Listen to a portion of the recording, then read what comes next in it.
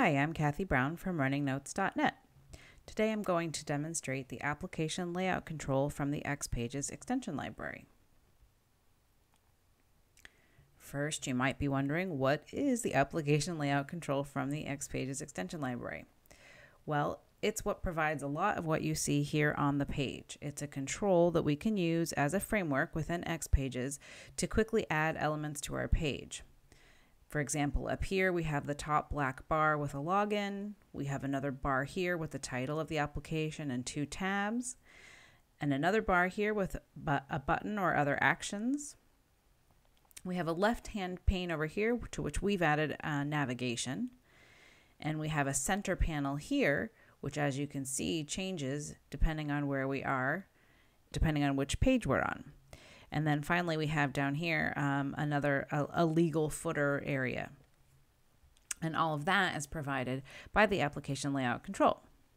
So let's take a look. How do we create one? Well, quite easily, we'll create a new custom control.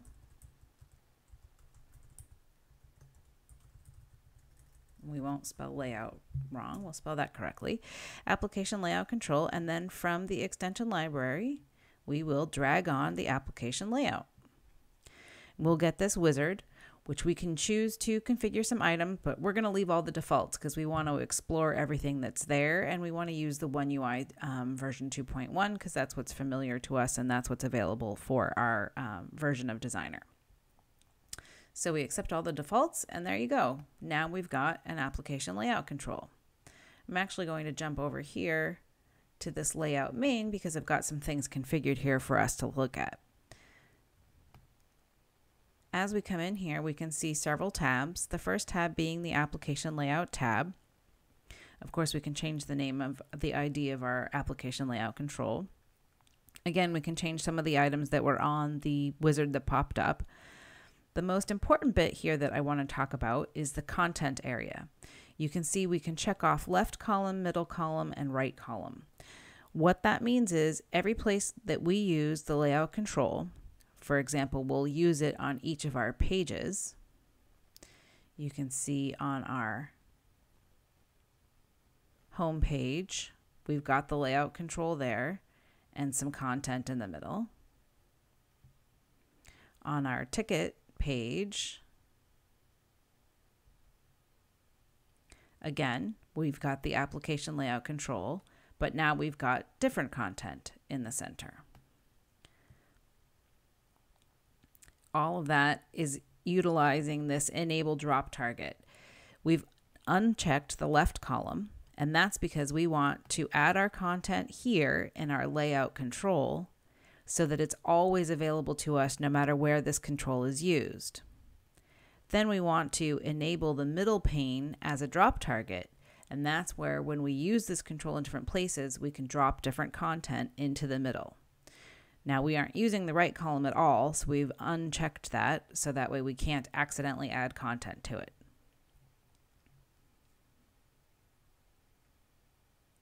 Next up we have the banner, where I could have added an icon or an image, and that would appear on the top part of our application. We've also got a bar for application links. More often than not, I tend to use the utility links. This was the black bar on our page due to the theme that we're using, which has the login and the anonymous. And you can see here, utility links. We've got a login and logout node and a user node. We've also got a log out node because the login and logout has a problem with it and doesn't work exactly correctly, but that's okay. So here we've just added these items via login and logout node. Add that in. We can call it what we want, whatever. We can have it be rendered when we want or don't want, etc. And same thing with the user node. So you can see here we can configure some of that. Again, I'm not going to deep dive too much into the application layout control, but basically show you what's here and what you can start to use. We also have the title bar. That's the blue bar here, which we can see our title of our application and a couple of tabs. So we look here, we see title bar tab. There's the title of our application, and we've added a couple of tabs. We added 2 page link nodes. How we did that was add item, page link node, and it pops up over here. Now we can configure it. What do we want to call this page, and what page do we want it to go to when it's clicked?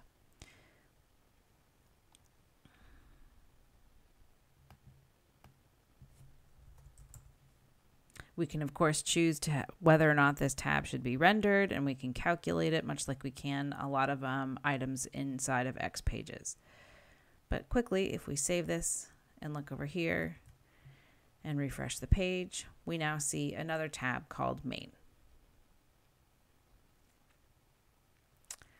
Next, we have a search bar. If we check this box and select a page name, and then again save it, we can see here on our Home tab, we now have a search bar. So we could search through tickets or whatever else is in our application. Here we have the place bar. And as you can see, we've got create a new ticket. So that corresponds to this area here.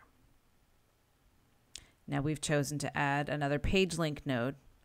But again, you can add all sorts of items. One item that you can add is a container node, and then put page link nodes or other items within that, and that will create a drop-down type of button.